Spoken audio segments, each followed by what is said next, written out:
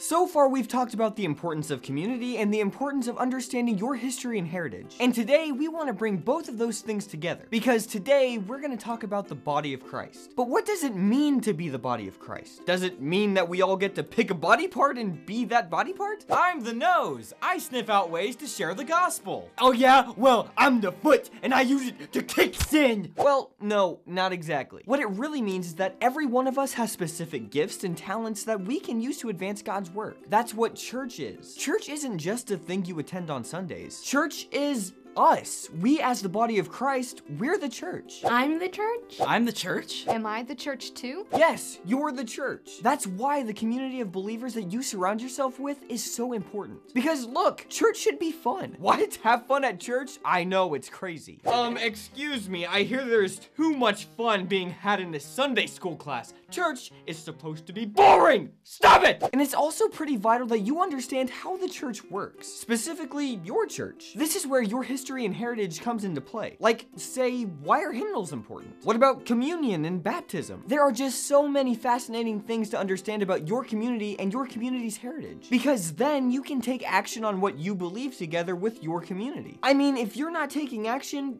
well, then you're just being what those outside of the church think of when they hear the word church. All right, that's the end of my sermon today. Now, whatever you do, do not apply anything I've said to your everyday life. Just pretend like you weren't even here. No, our faith should call us to action. So with all of that in mind, how can we better live our lives together as the body of Christ? What do you think?